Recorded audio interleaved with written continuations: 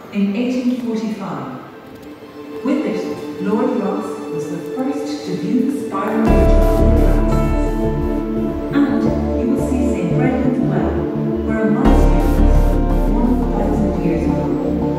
Here, monks drew water, and the 9th century Book of Birr intertwined not only with Irish history, but with global scientific progress. Castle tours take place each year from May to August. Just ask at reception for further details. Here is the 3rd Earl wearing the prestigious Order of St. Patrick, which he was awarded for service to science. And there is his wife, Mary, the Countess of Ross, a pioneering photographer who built one of the first diagrams in Europe. Their eldest They laid out lovely cloister integration analysis. At one stage during the Second World War, when they decided to take their minds off the fact that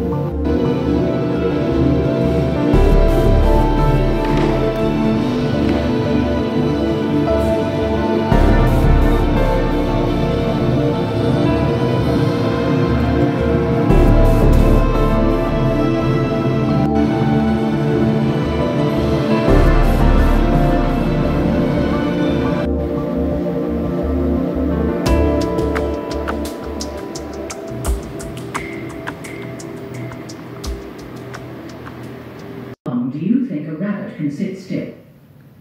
1 or 2 seconds, 5 or 10. I have taken an image of my sons with their pet bunny. We shall find out soon enough. Welcome to our home. We receive many guests here, astronomers, scientists, learned friends, but usually in my new dining room. This is a much quieter place. Countess of Ross. You know my husband, William Parsons, 3rd Earl of Ross. Yes, the man behind the largest telescope in the world. Well, I suppose some view me as the woman behind the man, but not here in Birr. Here, I'm proud to say, a woman's intellectual pursuits are recognised and valued as much as any man's. My cousin Mary Ward can attest to that.